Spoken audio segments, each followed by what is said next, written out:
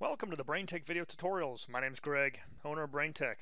Today I'm going to show you how to add a customer in ScaleForms. So here we're at the main ScaleForms website. We're going to click under Customers. And over here in the bar you can click on Add.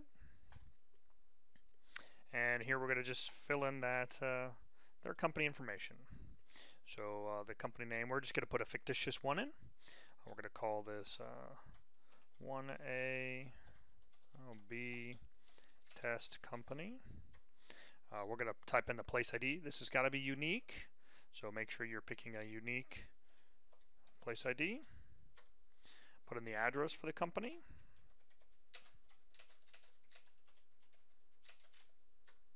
If they have a sweep number or whatever.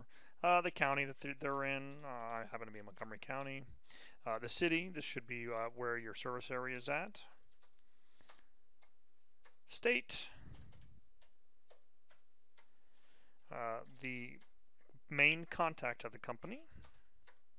Main contact's email address.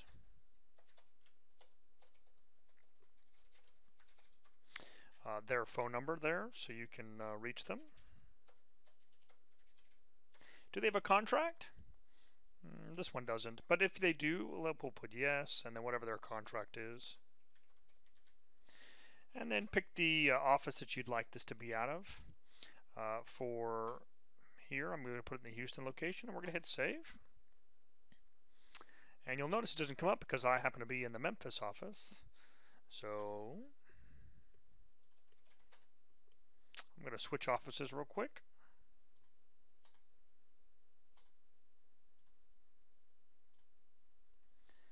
And there's the company. Now if we want to edit it, make some changes to it, we can click on Edit. And come in here and go, oop, they had a suite number. Save.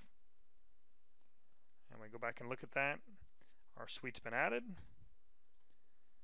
We can also delete the company if this is like, whoop, I don't need that company anymore. We want to delete it.